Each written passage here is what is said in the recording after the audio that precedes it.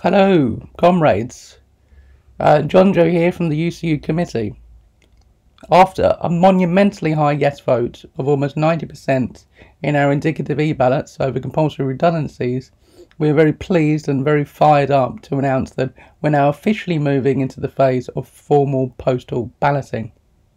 There will no doubt be a lot of information being thrown at you over the next few weeks, both from the committee and from each other. So I'm going to attempt to summarise some of the context under which we are balloting, as well as some of the logistical points of information about the ballot process itself. Since 2019 then, the university has seen around 300 jobs lost through voluntary redundancies, including those associated with organising for success. These job losses have led to an unprecedented rise in workload in a time already mired now by a globally unprecedented pandemic, a time which has already incurred unprecedented workload rises in and of itself and has irrecoverably changed the terms and conditions of our working lives and the structures of our working environments. And in a time like this, when we really all should be pulling together, management have told us that further staff cost savings of between £1 million and £1.6 million will be required over the next 2 years. Now, in our exchanges with management, they have repeatedly refused to rule out compulsory redundancies. And although they suggest that no compulsory redundancies are being planned at this time, we know full well that they are under active consideration. We know, for instance, that management are already looking into redundancy selection criteria. We don't know where these redundancies might come from.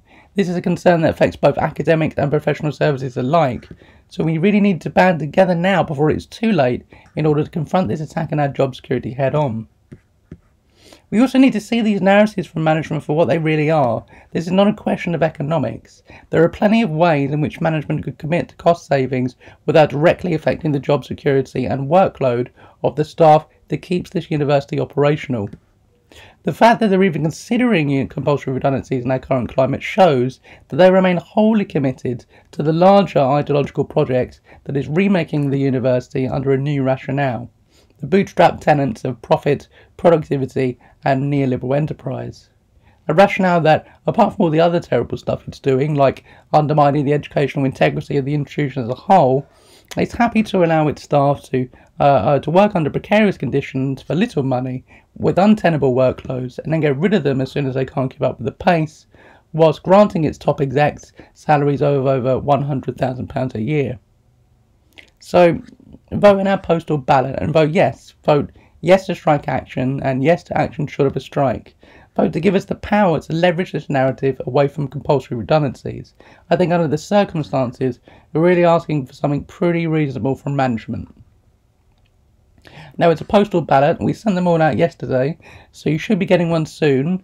Give the post a chance, but if you haven't received anything from, say, the 30th of March or the 1st of April, get in contact with the committee and ask for a replacement ballot.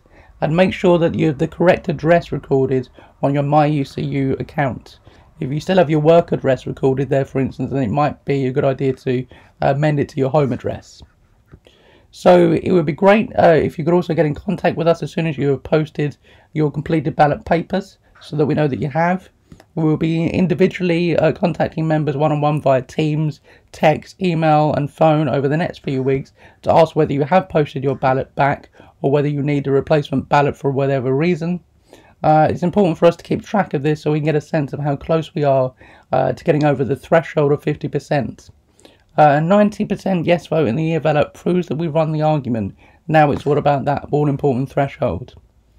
Okay, so thanks folks. If you have any questions, please get in contact. Otherwise, happy balloting periods, happy what's left of the term. Peace out, solidarity, and I'll catch you on the flip side.